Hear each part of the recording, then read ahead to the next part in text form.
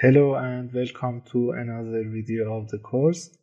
In this video, we are going to do no-load simulation. In this simulation, we will calculate some motor parameters like as motor back EMFs, phase linkage flux, and cogging torque. In this simulation, there is no load torque on shaft, and we are running the machine in its generator operation. The rotor will be rotated at its synchronous speed, and the current in stator winding is 0. The stator winding is open circuit. As you can see here in this figure, I defined a motion band and I set the value of rotor speed equal to its synchronous speed, and I set the simulation time, and I calculated the motor parameters like as back EMF, line to line back EMF, and linkage flux, and cogging torque. Okay, let's start. So first I copy the static torque calculation and I paste it here under the project and save.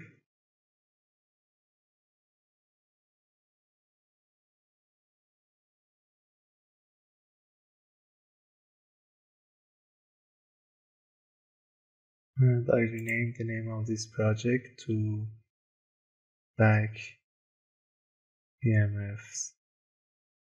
calculation. First of all, I should change the solution type.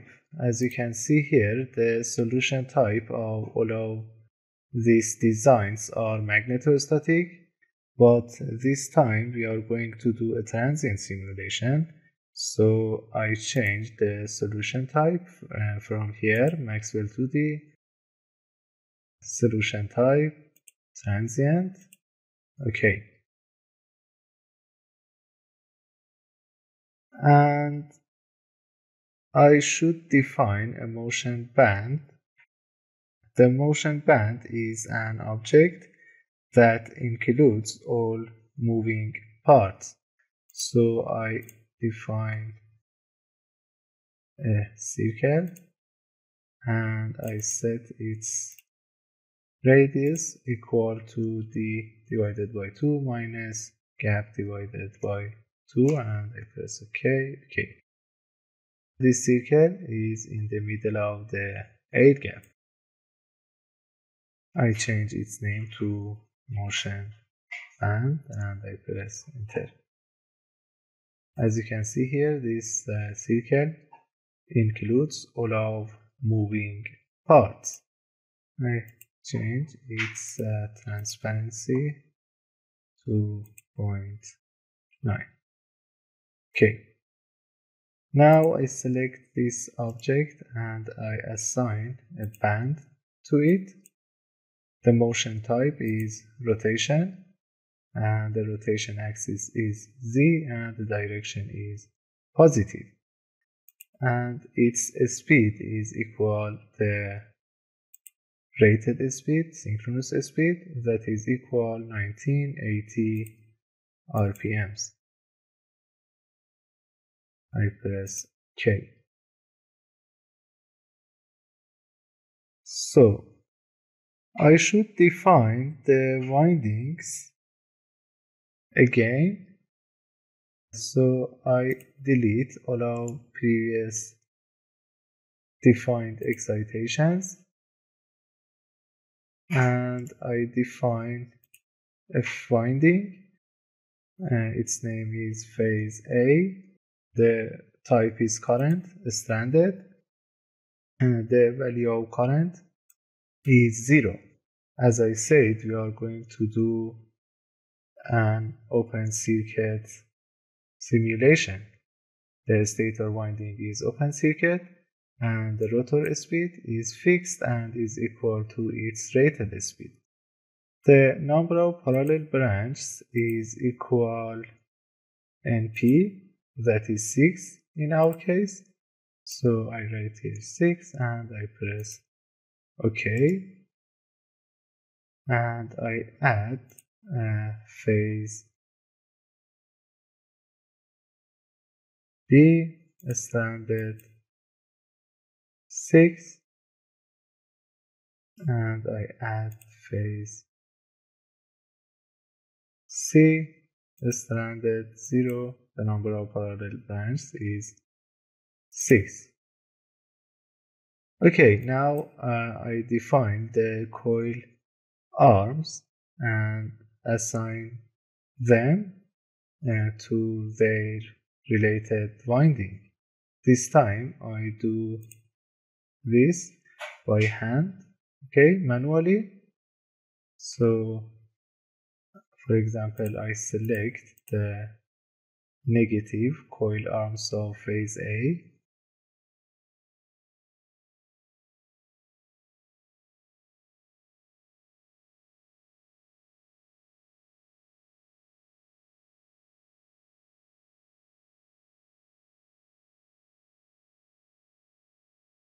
assign excitation coil. The number of conductors is equal NTC. The polarity is negative, okay. And add coils, these coils to phase A, okay. And now I am going to define the positive windings for phase A, and so for phase C, and then for phase B.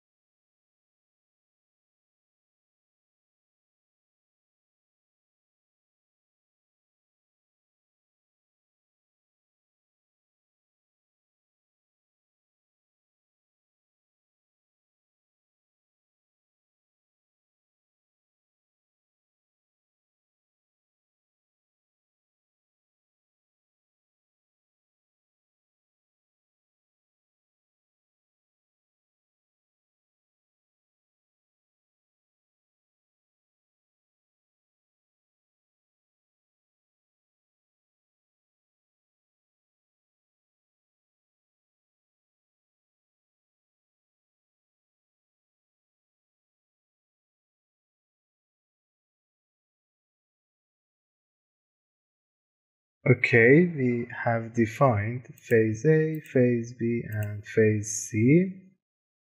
Now I add an analysis setup, add solution setup, and I should set the stop time and time step. I am going to simulate one electrical period, and so the simulation time will be equal 1 divided by rated frequency of supply electrical frequency.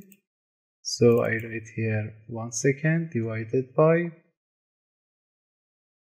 99 Hertz, 99.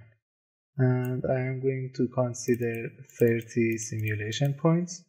So I write here 1 second divided by 99 divided by 30 for time step, and I press OK.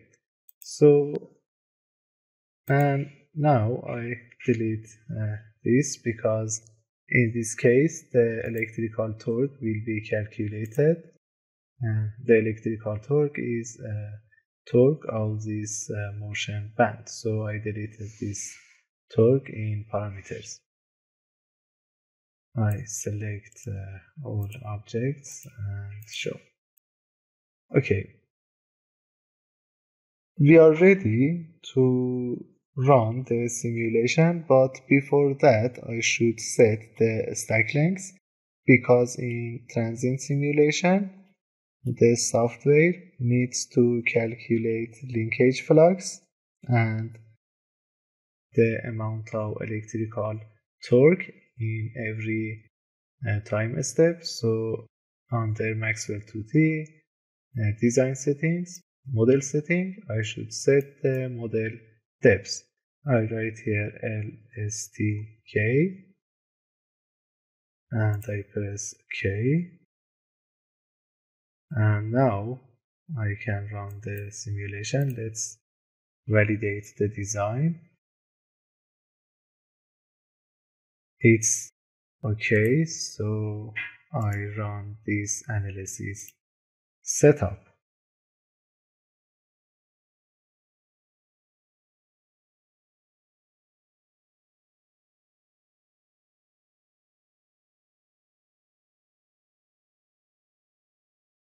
Okay, the simulation completed, and now let's plot the results. The first result is torque, moving on dot torque plot, and as you can see here we have a torque here. In this case, this torque is called the cogging torque. As you know, the cogging torque is due to the interaction of magnet's field and stator slots. We have variations in the reluctance of air gap because of a slot opening. The peak-to-peak value of this torque is equal trace characteristics all and peak-to-peak value at trace characteristic. The peak-to-peak value is 5.4 Newton meters. That is comparable with our output torque is considerable, okay, against this value. So later we will consider skewing in a stator core for reduction of torque ripple. Okay, at this time we don't have any skewing in a stator core. Now let's plot the other results, like as phase linkage flux. I select winding flux linkage to phase A, phase B, and phase C, and I press new report. And the maximum value of linkage flux, phase linkage flux, is equal 53 milliwebers, and the value of phase voltage, phase induced voltage, is winding induced voltage, phase A, phase B, and phase C. New report.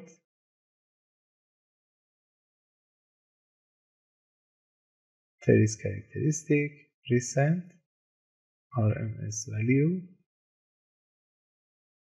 The RMS value of induced voltage is 23 volts. And in this case, the phase back EMF is 24.6 volts in our analytic calculation. So this is good match, okay, between these results, and this simulation, no load simulation, validates our design.